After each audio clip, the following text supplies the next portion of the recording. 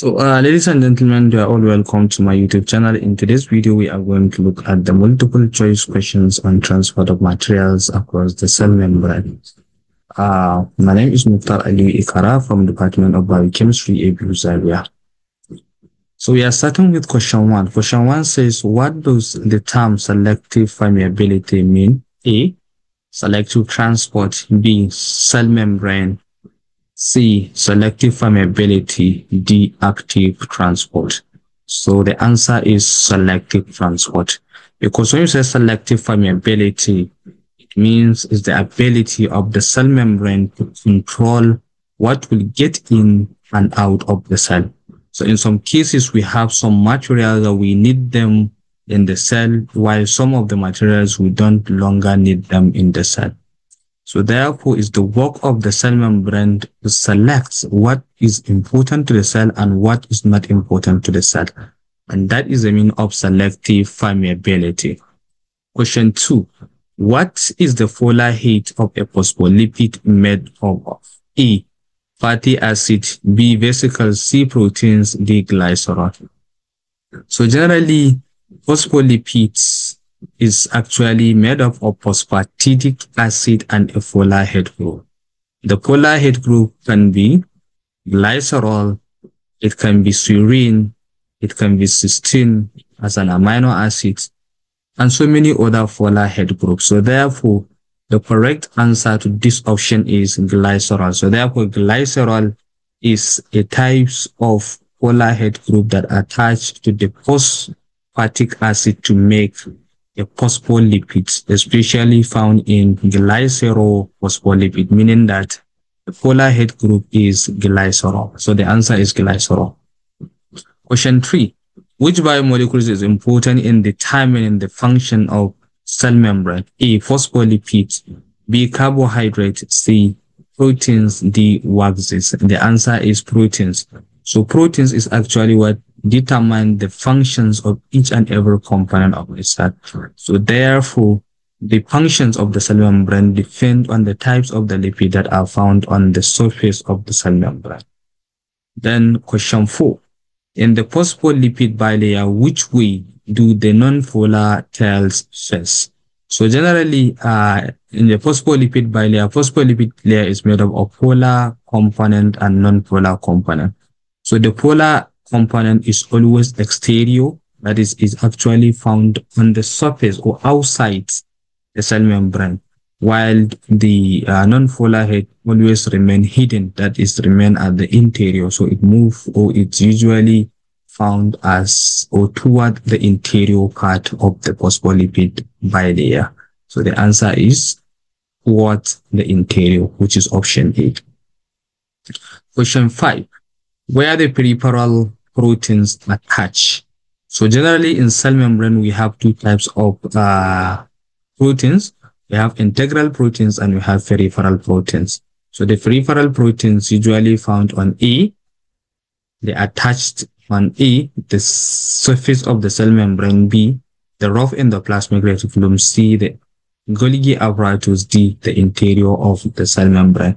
So the answer to this is the surface of the cell membrane. So generally, peripheral proteins are the proteins that parentially or that are fascially attached to the cell membrane. So they usually attach to the surface of the cell membrane. That is why they are called peripheral. And then, of course, question 6. What structures are included in the integral or transmembrane proteins? So most of the proteins that are found as integral or transmembrane proteins are A, forms. B, cell membranes. C, protein channels. And carrier proteins. D, vesicles. So the answer to these questions is protein channels and the carrier proteins. So most of the integral proteins that are found on the cell membrane or in the cell membrane, they are protein channels and the carrier proteins, which are actually fully participate in the transport of materials across the cell membrane. So the answer is protein channels and carrier proteins. So the integral protein or transmembrane proteins that are included in the structure of the cell membrane are usually in the form of protein channels and carrier proteins. Then question 7. What organic compound is often attached to integral proteins? So generally, there are organic compounds that are attached to the integral proteins, and that is what actually make it to form a complete a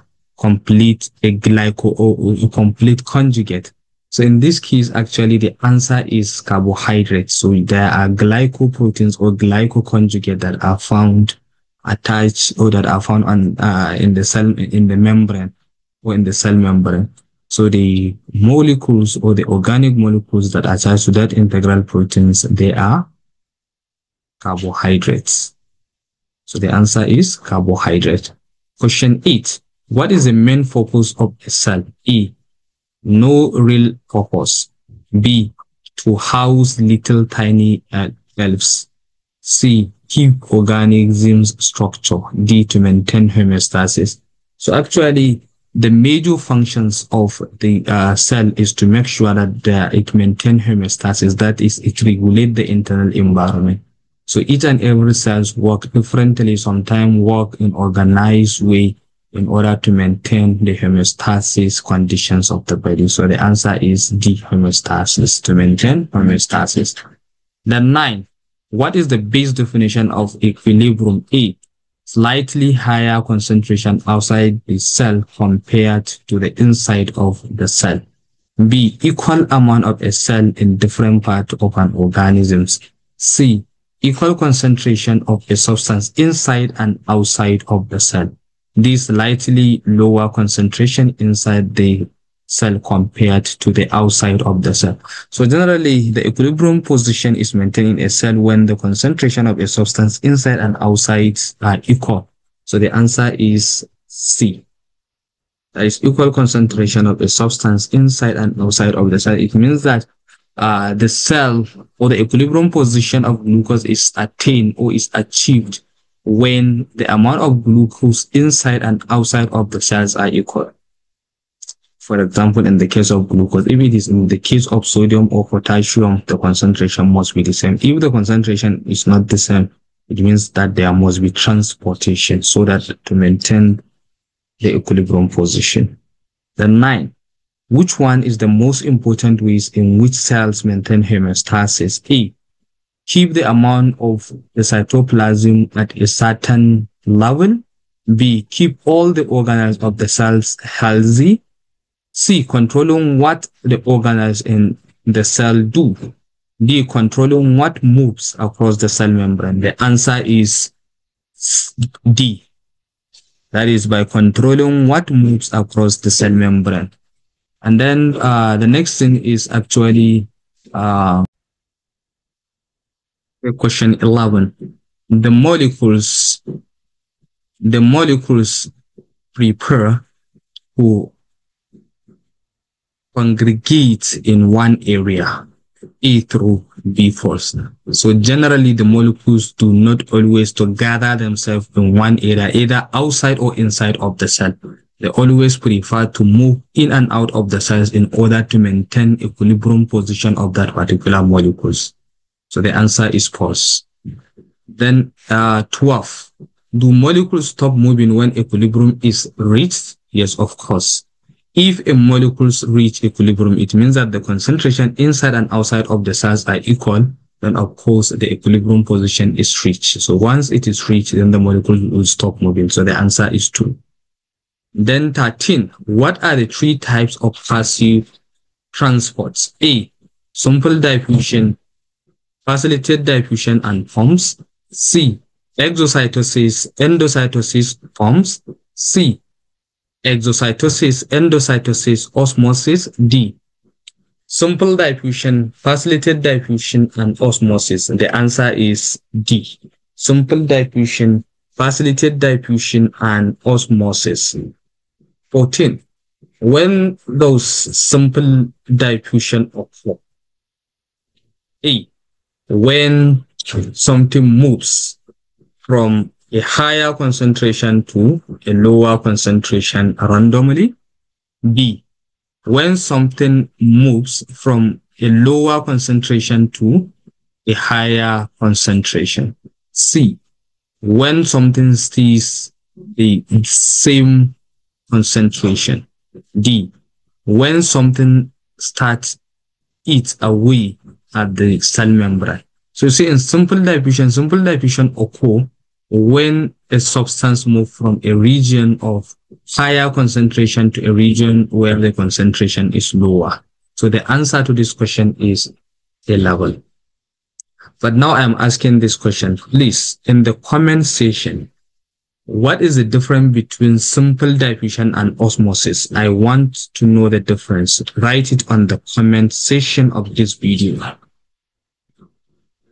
Then question 15, which describe active transports? Which describe active transport require energy? A, when energy is needed to feed the cell. B, when no energy is needed to help substance move. C, when energy is needed to move a substance across the cell membrane. D, when small bit of energy are needed to make the cell membrane or to make the cell move more quickly. Ladies and gentlemen, in these questions there is a little correction. I wanted you to correct the question because they said which describe active transport require energy. So it's supposed to be which describe active transport. So active transports is actually happened when energy is needed to move the substance across the cell membrane. So that is what describe active transport. So what about passive transport? We did this in our previous lecture. Please also here I wanted you to describe the concept of active transport. So go on the comment section under 15, then describe passive transports. Then 16. So the answer is, of course, C. So when energy is needed to move a substance across the cell membrane. Then 16. Active transport requires energy, true or false? Yes, the answer is true. So what about passive transports? 17. Is the sodium-potassium pump one of the most important membrane pumps in animal cells? The answer is true. 18. Does the sodium-potassium pump transport both sodium and potassium ions against their concentration gradient? The answer is true. Then 19. What do many cells use the sodium ions concentration to achieve? A, to provide the cell with ATP for energy, to help the cell move, to move other substances such as glucose across the cell membrane. D, to assist in chemical reaction. So generally we have what you call a co-transport. So sometimes sodium is needed to move other substances like glucose. So I wanted you to describe which phenomenon is this. When glucose utilizes the transport of sodium across the cell membrane to move itself, which phenomenon is that? Please, I wanted you to write the answer to this on the comment section. So the answer is move other substances such as glucose across the cell membrane. So sodium ion move across the cell membrane, which also aids in the transport of other substances like glucose simultaneously across the cell. 20. What mode of active transport is shown in the pictures below? So look at this picture. If you look, this is the plasma membrane, and this is of course the secretory. You can see that clearly this is the secretory product. If you look at the secretory product, you will see that the secretory product is actually bind to the membrane, then the membrane is embedded, then later it dissociates itself from the cell membrane, and then it moves the substance into the cytoplasm. So the process is described as endocytosis, because this is actually an example of bulk transport where substances move across the cell membrane.